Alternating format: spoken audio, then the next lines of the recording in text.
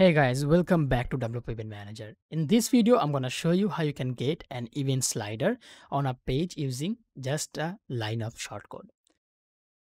To know more about the shortcode we're going to use, we need to head over to our knowledge base. So that's wp-eventmanager.com.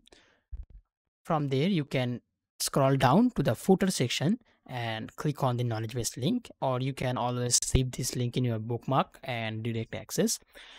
And in here from the add-on section, we will go inside the event slider.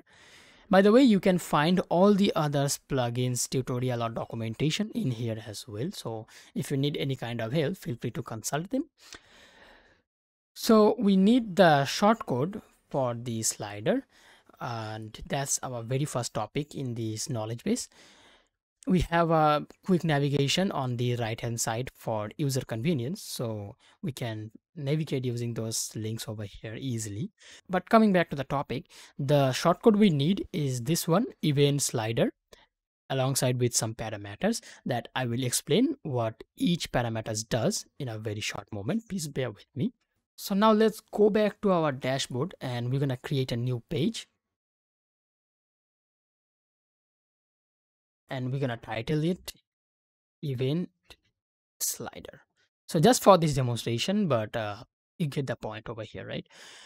And I'm going to switch back to the code editor section, as that's pretty convenient for editing shortcodes and stuff. So let's paste our shortcode here. So let me explain the shortcode and the parameters we have. So we have event slider, that's the main shortcode. We have featured, so that's a parameter. Then we have our limit parameter and the order by.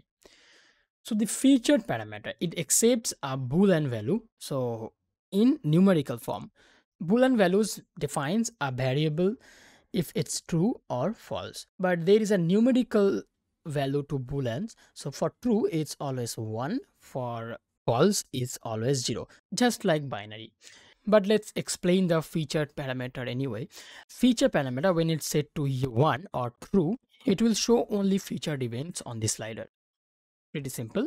Otherwise, if we set it to 0, it will only show the events that are not featured in this website. Now we have limit. As you have already guessed, yes, it's the limit for the number of events will be shown in the slider. We can put any numerical value over here that will get displayed in the event slider.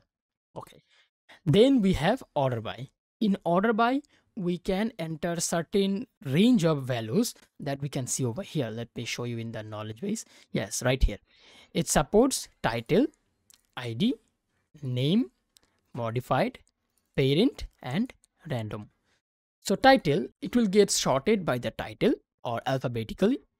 It will get sorted by ID if you set it to ID, or it will get sorted by name or by date modified, or parent. So this parent one is coming from recurring events, so that works as well over here on the slider add-on. And this rand means random, so the events will get displayed or sorted in a random manner. So now we can actually publish this page over here and view this in a front end side. So let's go open this link in a new tab and we will see our event slider. So in here we have this slider with the featured event present in the website. Let's open our event dashboard in a new tab so we can see the events we have. We have probably 4 events. Yes, right. We have 4 events, but 3 out of them is featured. So that's perfect for this demonstration. You can see the event over here are being displayed in a slider format. The event image or the banner in the left and event details in the right. So we have our event title, our event organizer, whether our event is paid or not, a short description, and a read more button. So this read more button will take you to the single event details page. So will if you click this image over here as well. So we can slide over this slider over here. You can see the event count or the slide count over here as well. This button works for navigation as well. So this slider, how it works, we showed you. what benefit it serves, really it comes to that matter. So suppose you are designing a website where you might want to include a event listing slider.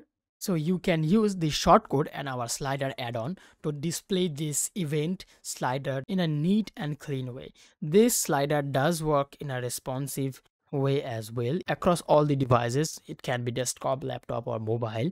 So leaving that, let's play or fiddle with the parameters we have over here. As you can see, we have featured included. We can set it to 0 to show only the non-featured event. Let's reload this page.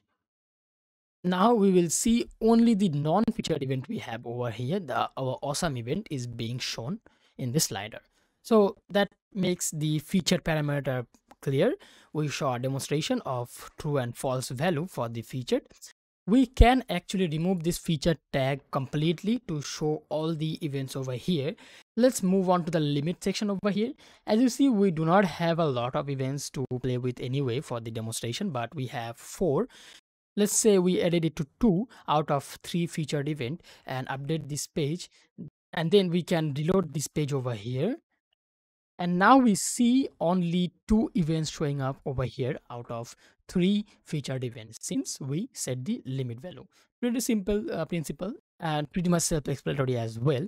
And then order by, this is random. I set it to, so the slides over here will be displayed in a random order. As I said earlier, you can actually use all of these supported values, so such as title, ID, name, modified, and parent parameters over here to display the slides on that order. So this was a very short video about how you can get an event slider using a single line of shortcode in the WordPress using our event manager slider add-on. We will show you in our next upcoming video how you can create a custom page template and show the event slider in there. So tune back in for that some other day, some other time. Until then, I'm Shadat signing off. Thanks for watching, and I'll catch you in the next one.